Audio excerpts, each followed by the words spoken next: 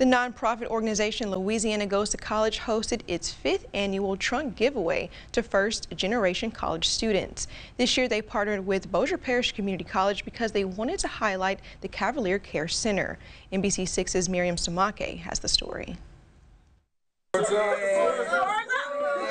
First-generation college students are a part of the most at-risk students to drop out of college. The nonprofit organization, Louisiana Goes to College, helps fill in the gaps of support with school supply giveaways and mentorship. I wanted to come out and it was a very good support system. I want to show appreciation and thanks to Louisiana Goes to College. That's why I came out. Graduating high school students also volunteer to serve as a resource. Our families have, like our parents and stuff, went to college before, so we were able to get the help from them. But we do have friends who are, again, like going to college as a first generation, setting the standard for their family. And so we're also there as a tool and resource. The nonprofit hosted their event at the Cavalier Care Center in Bossier Parish Community College because it is the only one like it in the state.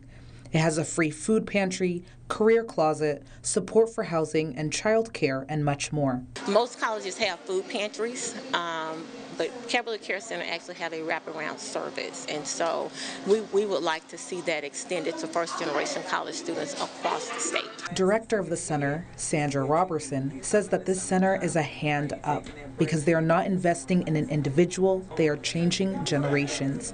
She spoke to legislation and House Bill 888, which was passed in June of 2022, will establish a hunger-free campus and give funding to universities to have a center of their own. So many students have come through the door. I want to quit. I'm done.